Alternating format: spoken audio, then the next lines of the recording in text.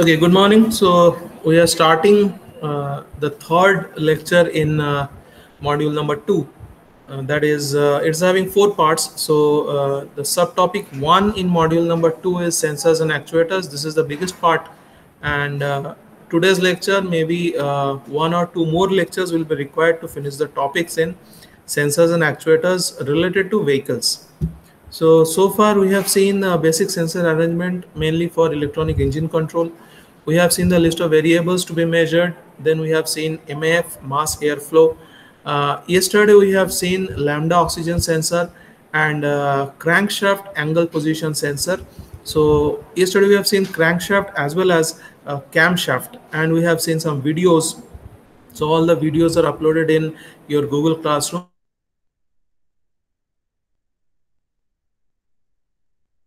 What are the different 4 strokes in case of the 4-stroke engine, and how camshaft is rotating, how crankshaft is rotating.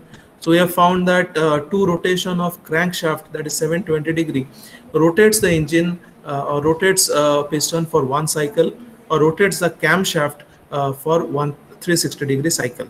So all those things was seen yesterday. Very vivid videos were uploaded, and one thing I would like to mention that you are supposed to come offline for offline classes. DCN students are coming, so you also people should come as soon as possible. So if possible, come for offline classes from tomorrow. Timetable will be same. So whatever we are going to see today is mainly 2 types of sensors, and there are a few videos also I have kept today. So as we are seeing the videos, syllabus is not going forward very fast, but at this stage, watching videos from YouTube for different vehicle systems are very much important. So we will see what is meant by throttle position sensor today. So this is the last topic. First, we will see what is throttle position sensor. That is, whenever we are pushing the accelerator, at that time there is a flap which is opening, and the air is being sucked by the engine in a very faster rate, and that actually is an indication that the driver wants a higher speed from the engine. Okay, so as soon as we are pressing that accelerometer, or whatever is accelerator there, not accelerometer, whenever accelerator is pressed, at that time the throttle valve is opening and more air is going into the engine, and the engine is started running faster, producing higher amount of energy output. What kind of sensor we are using there is actually potentiometric sensor. So it's a very simple kind of a thing. We will see what is that, and after that we will see the whole fuel system. So here only fuel metering sensor they have asked. That is, what is that sensor that measures the fuel going inside the engine. But I feel the fuel is the thing we are most connected to for a vehicle. So whenever we say it's a vehicle, first thing comes to our mind, what is the price of petrol today? Okay, so we will see the whole fuel system today, starting from the fuel tank. Then what is the fuel level sensor? So it's a capacitive type. It can be capacitive type, but in case of general cars, we are using a float type of sensor. So it's a float and resistor combination that is sensing how much is the level of fuel inside the tank. So you will see that, and what are the other sensors that may be related to fuel, that also we will see. So maybe I'm giving a little bit more time on fuel storage and metering, but it is worth. Okay, so directly I'll not be giving you some slides with written material, but I'll be showing you a lot of videos. From there you will understand how does the fuel system. One will be the flow sensor. So it can be air flow, it can be liquid flow, that is fuel flow, and one is vehicle speed sensor. These are very simple type of things. We can do it tomorrow, and tomorrow also we are having a lecture because we missed one on Monday. Compensation will be done tomorrow. So target for tomorrow is finishing the actuator part and the remaining sensors. Okay, so this is the target for tomorrow. So by tomorrow, hopefully we will be able to finish the topic 1. Then topic 2, 3, 4 are there. Each topic might take 1 to 1.5 days. So in another 4 to 5 lectures, we will be able to finish module 2. Let us first see what is the throttle position or throttle angle sensor. Okay, so it's you can see in the left side, this is a potentiometer. So potentiometer is nothing but a variable resistor. The best example for potentiometer or variable resistor is the volume control of a radio. Okay, so there is a knob, we rotate it towards the right or rotate it towards the left. Whenever we are rotating toward the right, we are actually changing this wiper position. Okay, so this wiper is actually connected to these resistors. Whenever we are rotating this wiper is actually sliding on the resistors. Okay, so here what you can find is so this potentiometer is given a supply, electric supply, and between these 2 points we are getting the output. So below point is connected to the ground, top point is actually connected to the rotating part. So in our case, rotating part will be the accelerator. Whenever we are pressing the accelerator, means what? This movable contact or wiper is actually flowing in the anti-clockwise direction or getting rotated in the anti-clockwise direction. So you can see that as soon as this wiper is rotated in the anti-clockwise direction, more amount of resistor is getting touched or connected in the circuit. So in this case, the circuit voltage will be increased. Okay, so if we, in this case, if we are rotating this wiper in the clockwise direction, so if this wiper touches here, voltage between these 2 points will be voltage across short circuit, so voltage will be 0. So for this diagram, if we are rotating this wiper in the anti-clockwise direction, then more voltage will be found between Vs and this point. Okay, likewise.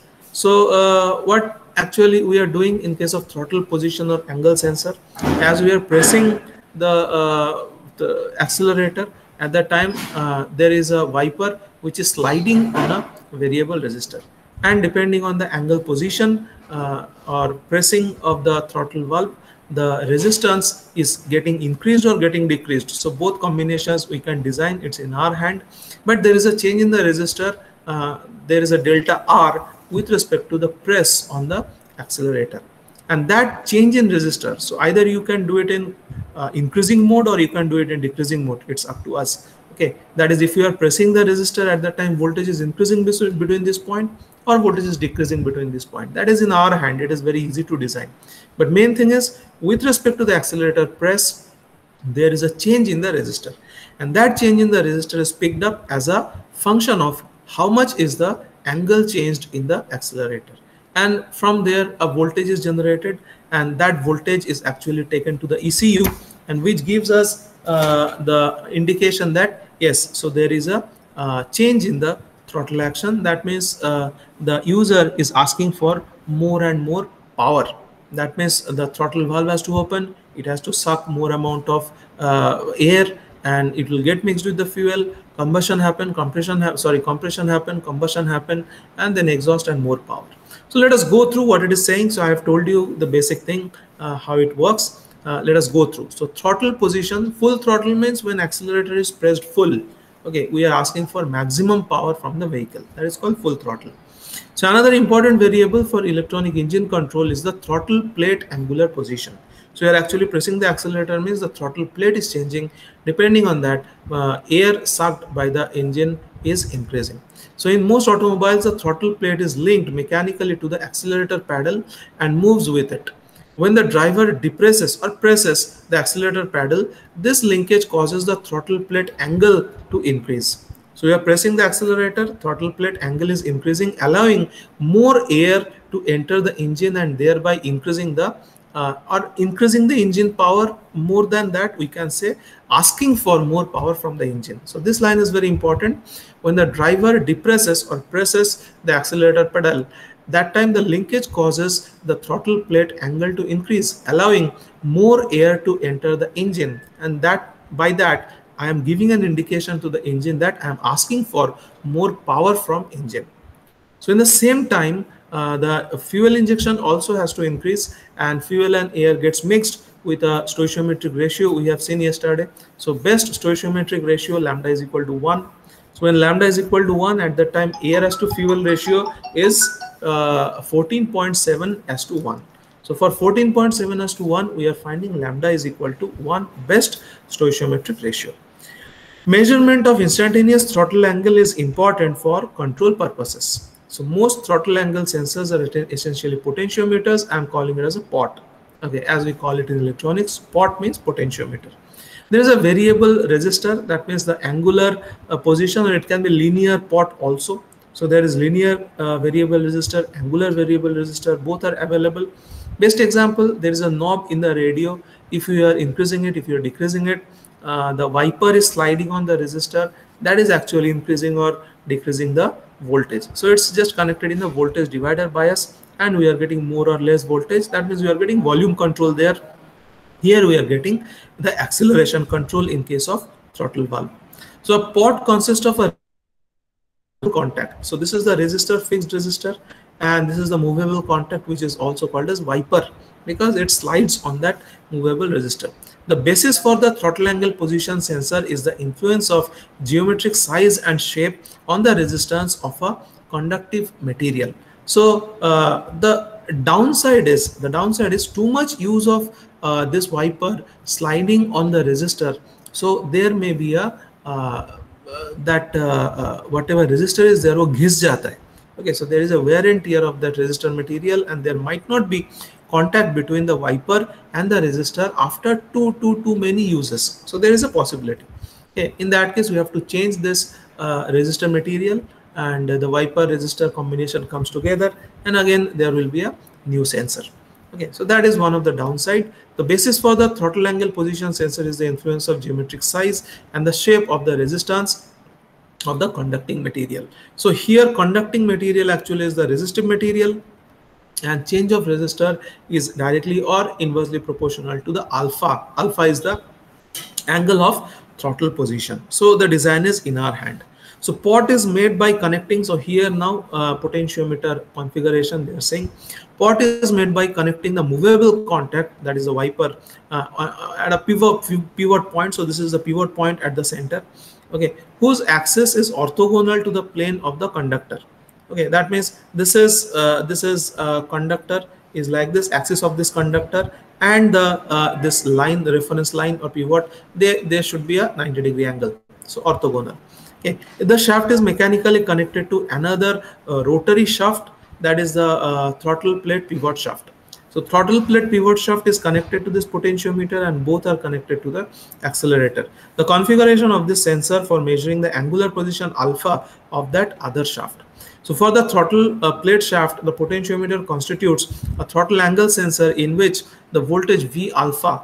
So depending on the alpha, the voltage changes. Alpha means nothing but how much press we have given to the accelerator. So it's given in angular position. So depending on alpha, the voltage should change. Okay.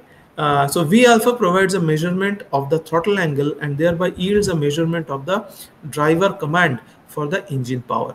So that's what I told you. Here it was written that when the driver presses the accelerator, the linkage causes the throttle plate angle to increase, allowing more air to enter the engine. It's okay, and thereby increasing engine power. So thereby increasing, no, here demanding for more engine power, and more engine power can happen only if with air fuel is also inserted in the engine. So that should happen together. So here the same thing is said, the throttle angle and thereby yields a measurement of the driver demand or driver command of engine power. So by pressing the accelerator, we are actually raising our demand for more power, and the vehicle is obeying our command, and more power is generated from the engine, and the acceleration is happening, vehicle is running faster. For digital engine control, the voltage V alpha must be converted to digit format by using an ADC. So whatever voltage is generated from this potentiometer, that is taken to a ADC, analog to digital control. There are many different types: successive type, ramp type, flash type ADC. Okay, so there are many types. So it is taken to the ADC, and whatever output ADC is generating, a part of that goes to the ECU as well. So there are other vehicular application in which the angle position maximum of 2 pi is therefore measured via potentiometer. So this is a throttle position. So this cannot be a 10-mark question. Maximum it can be a 5-mark question. What you have to explain is how the potentiometer work, and the main line is this potentiometer is actually connected to the throttle plate, and this combination is actually controlled by the accelerator. Okay, so this is what you have to tell. Now there is coming the most important part in the this topic 1, that is sensors and actuator. I feel this electronic fuel control configuration system is a very important part in the vehicle. So the primary function of this fuel control is to determine the MAF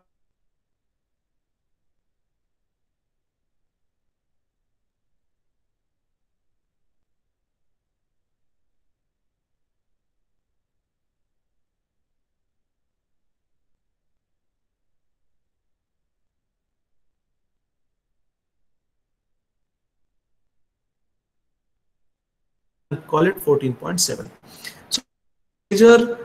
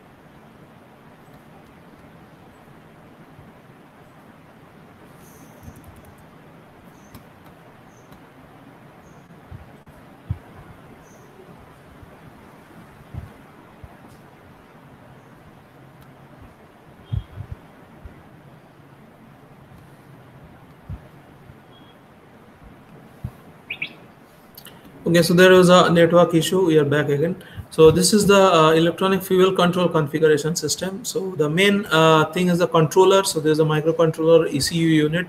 This is actually control engine. This is controlling EPS, CPS, ECS, everything. And this is the EGO.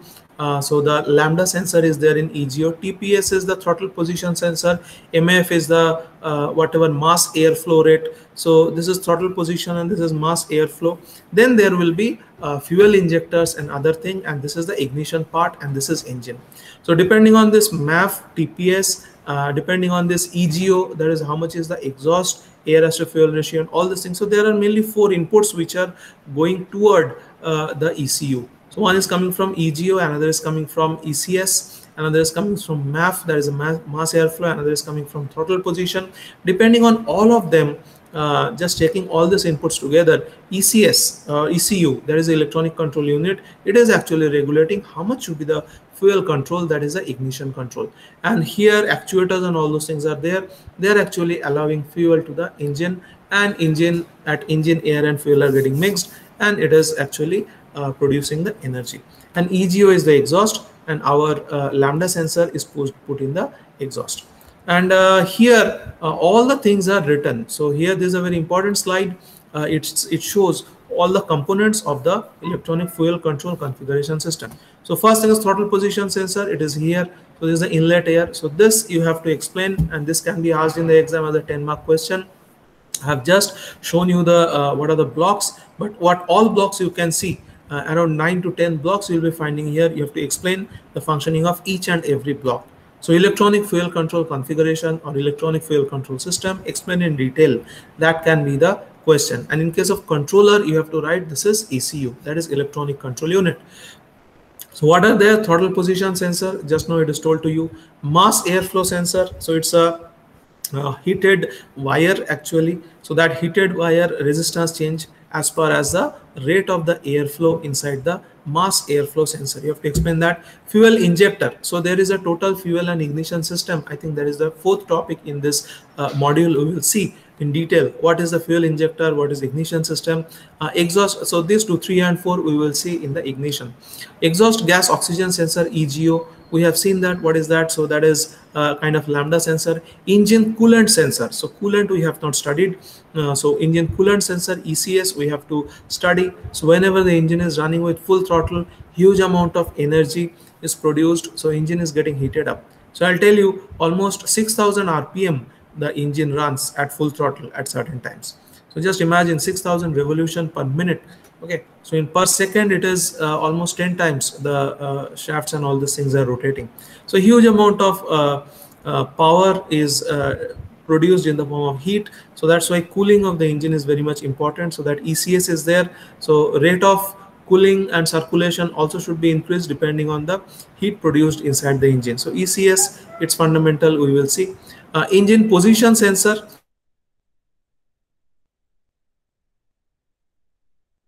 All those things. So we have seen already the crankshaft position sensor yesterday. Camshaft position sensor. So crank and cam, they are two different things, but they have to work in unison. Okay, and I told you that 2 rotation of crank produces 1 rotation of cam. Okay, not produces, but they are related. 1 rotation of cam is related to 2 rotations of crankshaft. So almost all the sensors, and finally exhaust gas recirculation actuator. So there is a actuator EGR. So this actuator we will see. So what we have not studied so far, we have not studied EGR because actuator we have not studied. Camshaft, crankshaft position sensor we have seen. So engine position sensor is same as crankshaft position sensor. Coolant we have not studied. So point number 6, 9, 3, 4. So apart from this 3, 4, 6, 9, remaining 5 sensors we have studied. So it is said that EPS, that is EPS is nothing but engine position control or engine position sensor. It can measure the angular speed and angular position of the crankshaft. So I told you that EPS is nothing but crankshaft sensor.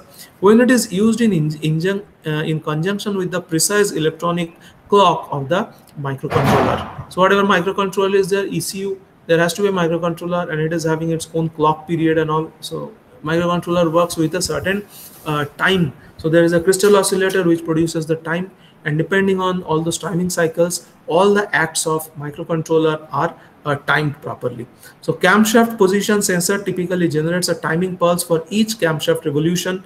The combination of EPS and CPS. So what is CPS? CPS is nothing but camshaft position sensor, and EPS is nothing but crankshaft position sensor. So the combination of EPS and CPS yields a measured reading the engine angular position for each cylinder. Okay, the CPS sensor is required in 4-stroke engine cycle since each cycle involves 2 complete crankshaft revolution. So 2 rotation of crankshaft produces 1 rotation of camshaft. Signal from various sensors enable the controller, that is the ECU, to determine the correct fuel flow in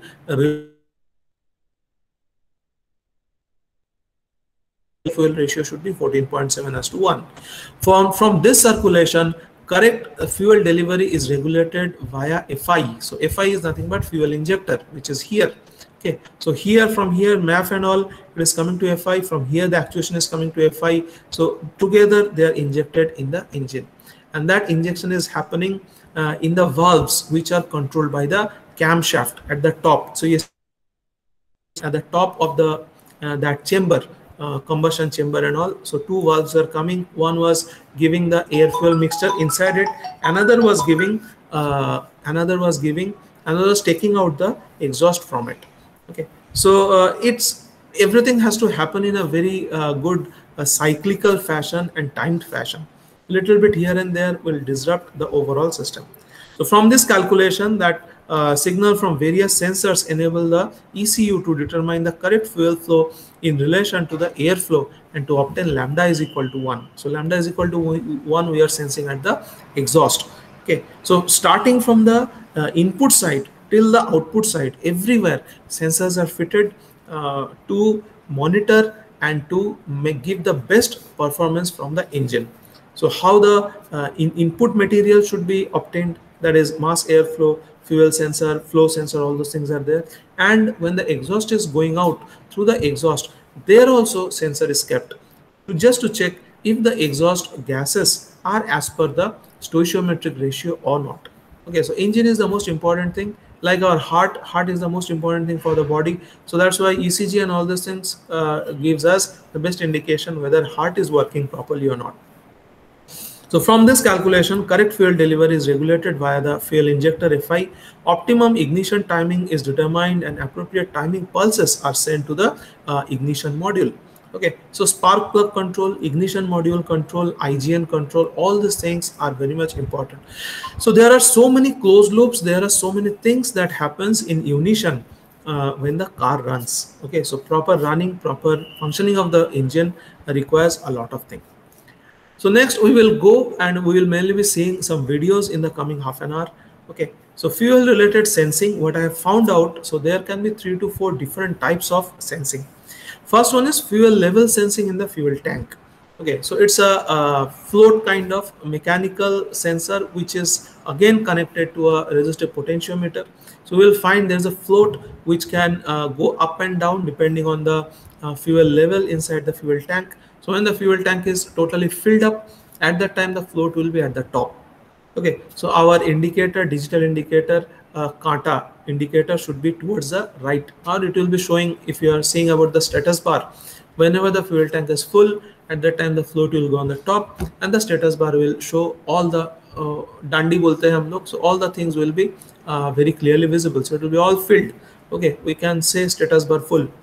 That is the fuel level sensing, and when the fuel level comes to emergency and all those things, at the time the float comes to the bottom down part, and at the time we can see only 1 or 2 indicators or emergency indicator in the fuel indicator thing. So first thing or most important thing is fuel level sensing. So I'll be showing you what is the float type of sensing. Now this float type of sensing can be resistive type, and another thing I will show you is a capacitive type level sensing. So write it down that for your exam you have to prepare these 2 types of level sensing. First is the resistive type or resistance connected with the float, which is actually used, and another type of sensing of level should be the capacitive type of level sensing. So capacitive C is equal to epsilon A by D, and depending on the change in D, we can determine how much is the so actually we are supposed to determine how much is D. We'll see that what is the capacitive type of level sensing. Then there comes fuel flow rate. Okay, in and out from the fuel tank. So overflow might happen. So in that case,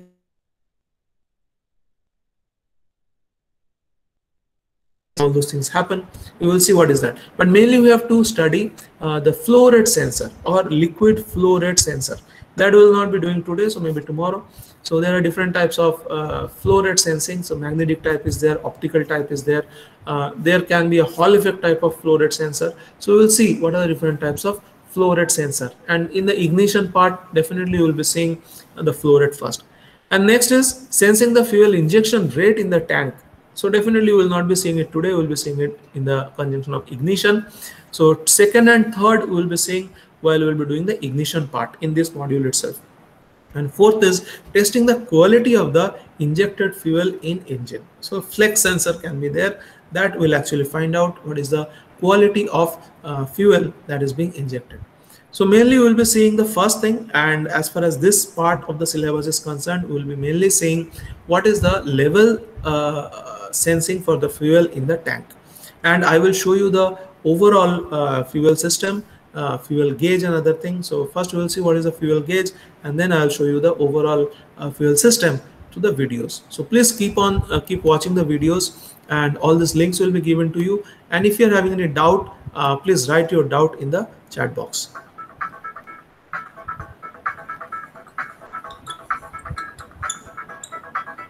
How does a fuel gauge work? There are 2 main parts to a fuel gauge: the sender, which measures the level of fuel in the tank, and the gauge, which displays that level to the driver.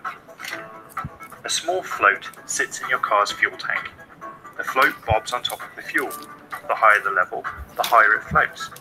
The float is attached to a thin metal rod that scrapes up against a resistor. This resistor sends an electronic signal to the fuel display. The signal comes from your car's battery via a small coil. The lower the float drops, the more current the resistor sends to the fuel gauge, and the closer your gauge gets to empty. Okay, I'll just check. The present has been stopped. I'll just check.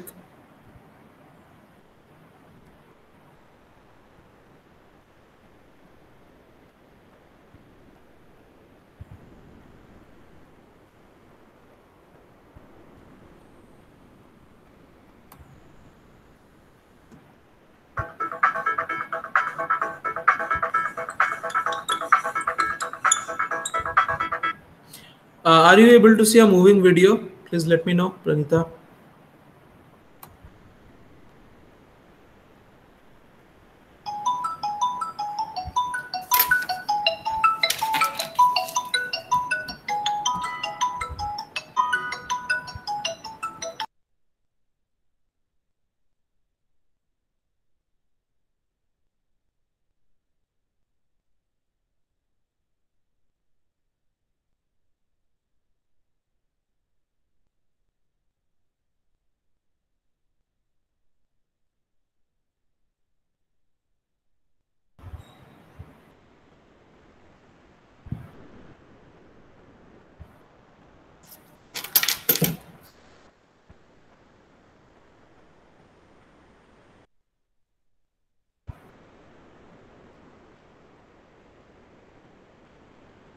Pranita, please let me know if the video is How does audible. a fuel gauge work? Just write in the chat box if the video is audible and it is playing. Which measures the level of fuel in the tank, and the gauge, which displays that level to the driver. A small float sits in your car's fuel tank. The float bobs on top of the fuel. The higher the level, the higher it floats. The float is attached to a thin metal rod that scrapes up against a resistor. This resistor sends an electronic signal to the fuel display. The signal comes from your car's battery via a small coil. The lower the float drops, the more current the resistor sends to the fuel gauge, and the closer your gauge gets to empty. For more great car care tips, visit uccc.co.uk.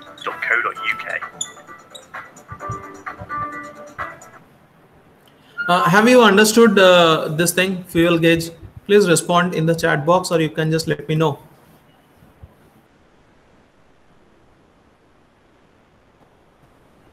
Is the float type understood? Okay, so it is a very simple float type of thing you can find here. So this is the when the fuel level is low at that time. This is the float. Actually, I will show you the construction and all. This is the float. It's a very simple thing which floats above the fuel. So whenever the fuel is less, at that time the float is down, and whenever the when the liquid level is high, at that time flows goes above. And whenever this float is actually connected to this shaft, which is a mechanical shaft, and this shaft is again connected with a potentiometer. So that is what they have shown. The shaft is again connected with a resistive type potentiometer. So this is what is shown, a resistor. Okay, so when the float goes up, at that time maybe it is resistor may be rotating clockwise. When the float goes down, maybe this potentiometer goes anti-clockwise, and this resistor is connected to the fuel gauge or fuel indicator, so which is now shown in the right side. So to the fuel indicator it is now connected, and depending on this indication whether the float is above or below, this indicator keeps on getting its reading. But it's an electronic thing, so to run it there should be a battery. So battery comes from whatever engine battery we are having. We have seen what is a battery. So that battery is actually powering this resistor. So there is also a Wheatstone bridge somewhere here in the resistor. So this float, that is a level. So how is this transducer? The level of the liquid, that is the height of the liquid H, is converted to delta R. That is the change in the resistor value. And delta R is actually producing the changed voltage, that is delta V. And that delta V is actually converted to digital if it's a digital indicator, or if it's an analog indicator. So delta V is actually shown in the form of the change in the indicator value. So if it's a digital indicator, it shows in digit. So this output has to be converted in digital. If it's an analog thing, directly the current proportional to the voltage is fed in this and it runs. So this is a very easy thing. The lower the float drops, Again, you can the check. more current the resistor sends to the fuel gauge, and the closer your gauge gets to empty. more great car care tips, visit uccc.co.uk. Okay, so can I go for the next slide? Can I go for the next video? Can I go for the next video? I think this is also audible, visible. Thank you. So if it is not audible and visible, just send a message in the group.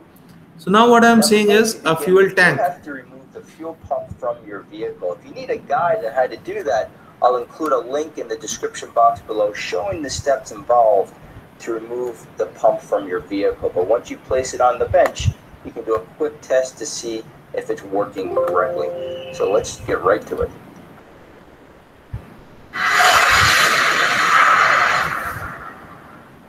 So right here we have a factory fuel pump assembly. In this case, it happens to be a Subaru. Is it audible? Pranita, please let me know in the chat box or just tell me. Now I have stopped it. Is it audible and visible? Okay, thank you, Pranita. I'll go forward. I'll just run it. So this is the part actually, this is the part which is immersed in the oil, and this part is having that float, and this part is actually the controller. So pump, fuel pump and other things are there inside it. Navin might be knowing it. Just check. You can do this test on any vehicle. So what we'll be doing is testing that. Now before we begin, you do have to remove the fuel pump from your vehicle. It's involved. But nevertheless, you can do this test on any vehicle. So what we'll be doing is, happens to be a Subaru, but nevertheless, you can do this test on any vehicle. So what we'll be doing is testing this. So you can see this part, you can see this part. Now and before we begin, you do assembly. In this case, it happens to be a... This part is the float. Okay.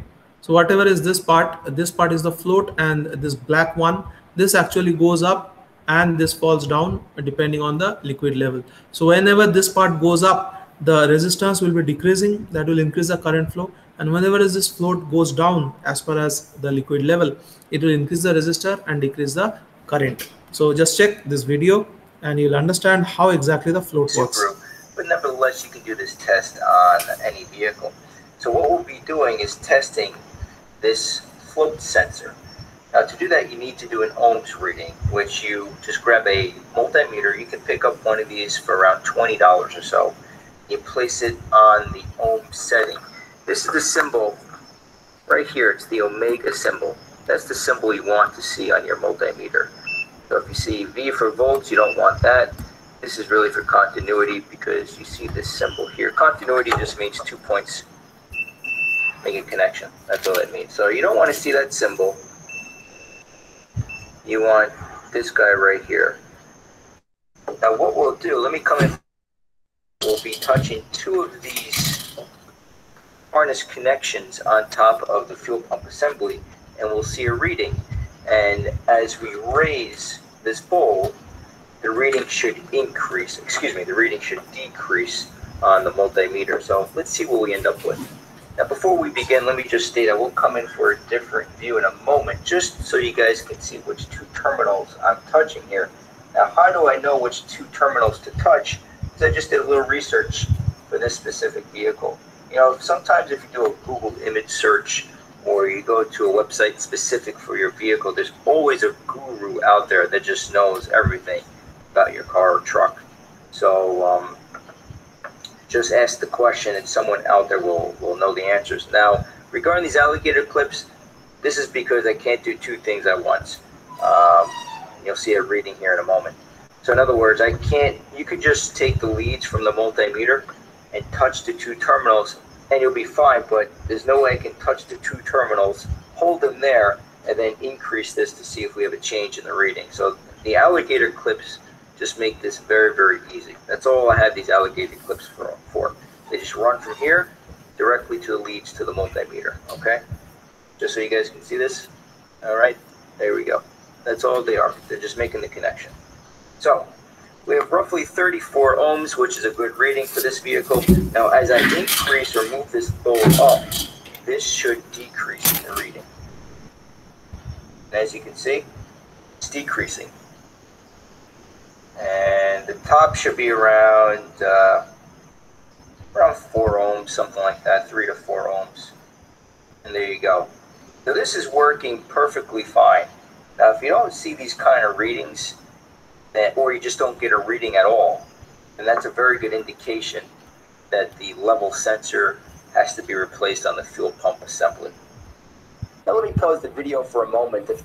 So what we found was whenever the float is below, whenever the float is down, at that time the reading was around 0.339. So at present you can check that when the float is down, at this time the reading is around 0.4 ohm, and as we are taking the thing up, at the time it reduced. So from 33 ohm whenever it is down, 34 ohm, and whenever the float went up, it came down to almost 4 ohm. So as we are taking the fuel liquid level is increasing, the float is going top, and resistance of the whole thing is decreasing.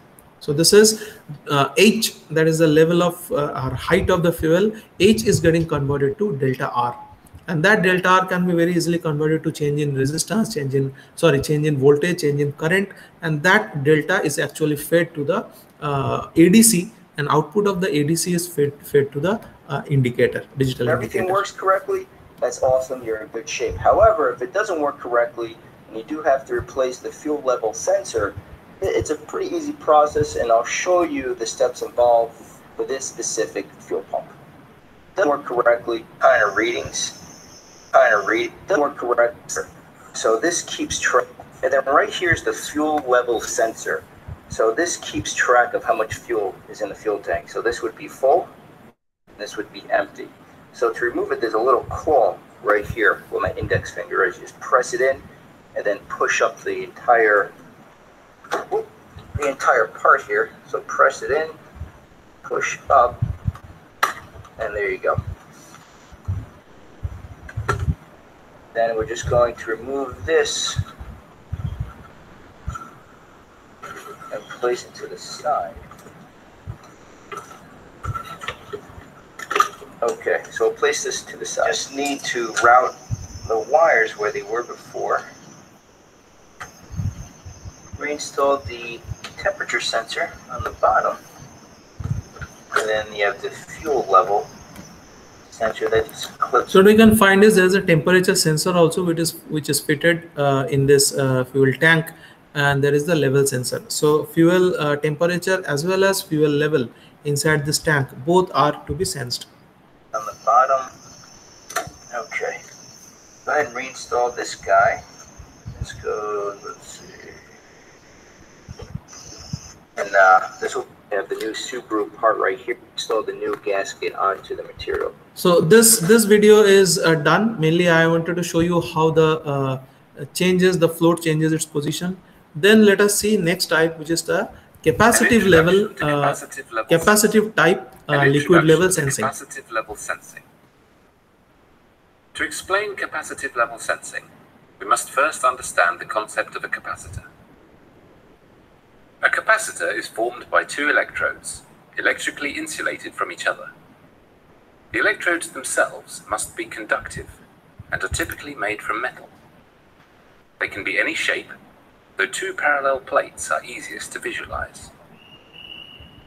Capacitors have the ability to store energy in an electric field between its electrodes, caused when a voltage, or potential, is applied to the circuit. The property of capacitance relates the amount of energy stored in this field to the applied potential. By placing non-conductive material between the electrodes, the ability for the capacitor to store energy increases, and so the capacitance increases. This material between the electrodes is referred to as the dielectric. The key property of dielectric materials is known variously as dielectric constant or relative permittivity. This property is the amount of charge the material can store, defined relative to a vacuum. Air and other gases, such as fuel vapors, have values very similar to a vacuum.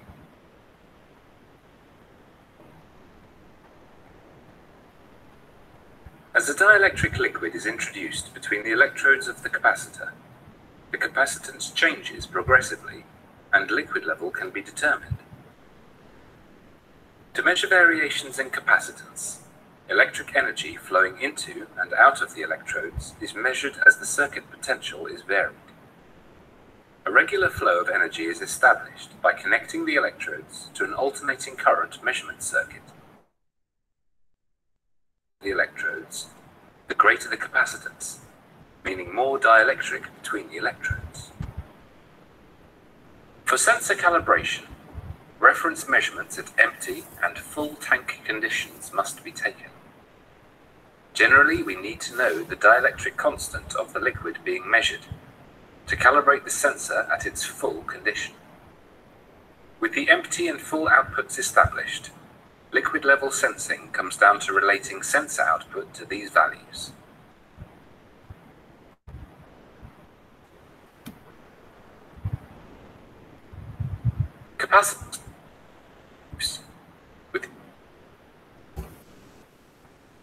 Capacitor plates can also be deployed as concentric tubes, with the advantage of reduced interference, as well as improvements in mechanical stiffness and robustness. Fully integrated electronics mean no external electronic units are required, as all signal processing is managed on board. Dielectric fluctuation caused by temperature variation is managed using offset values also stored within the sensor memory. These values are typically applied during factory calibration at gill sensors. A wide range of fluids can be measured using a gill liquid level sensor, including fuels, biofuels, diesel, and oil.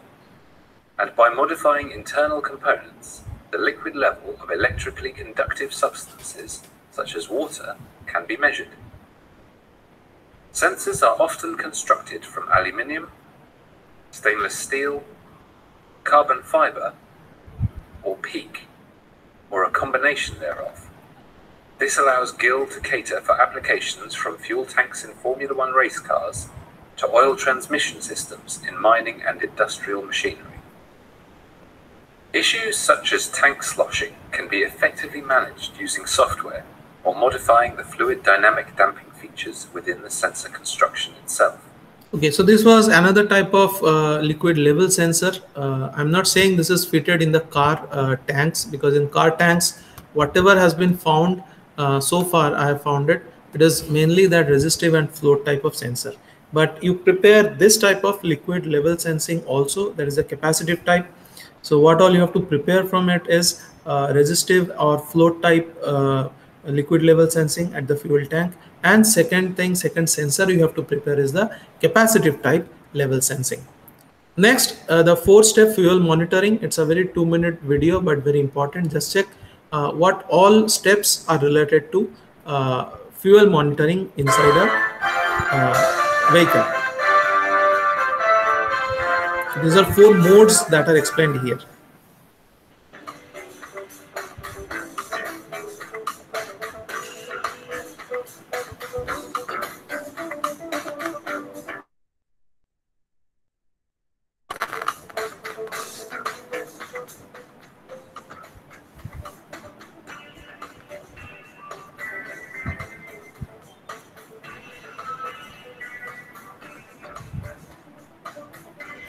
This is a second mode. So here there is a fuel pump, okay, and it is taking it to the engine. And this is the fuel tank, and fuel is sucked above and given to the engine by the pump. Right side, the parameters are being given. Just check. So whenever the vehicle is passing through a rough terrain, at that time the fuel tank, it actually changes its position. So the level of the liquid actually varies. It becomes dynamic. But you cannot fool engine in that case, because the flow meter data is not affected by the vehicle pitch. That means heights and all the jerks and all. Smart sensing is there. So there's the 4th type. The fuel level sensor is there. Calibration is not required. So the ECU knows what is the capacity of the tank and how much it is filled.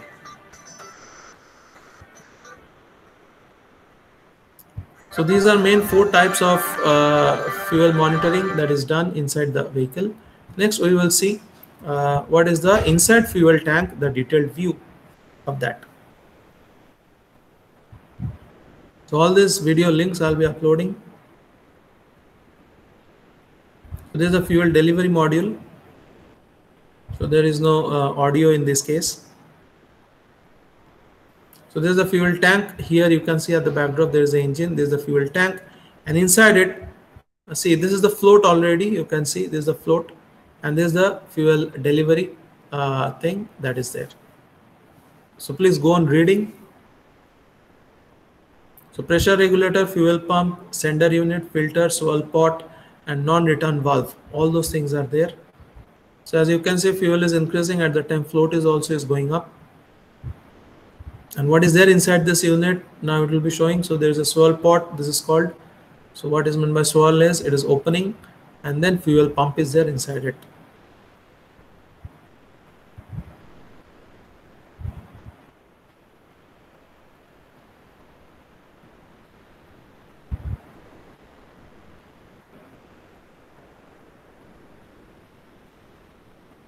So one is the transmission side, another is the return side.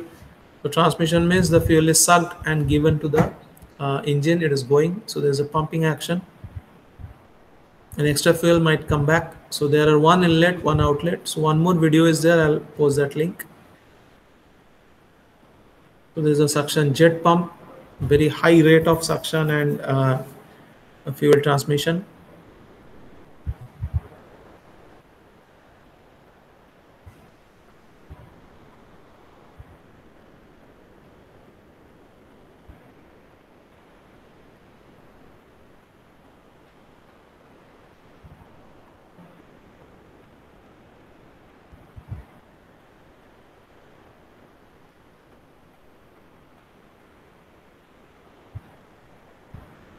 So you can see what happens in the jerk. Whenever jerk is happening at that time, what happens?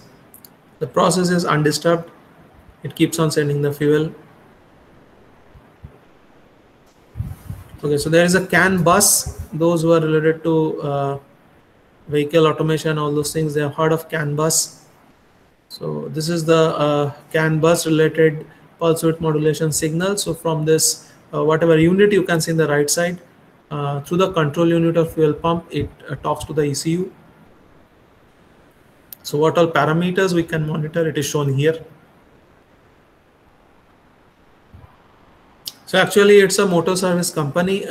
This is their product. That's why the video is produced, but it has helped us.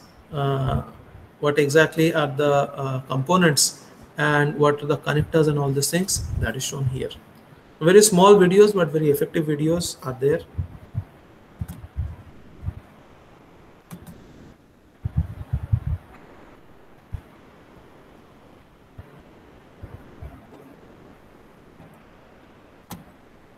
So that's all from my side now. So today only we have seen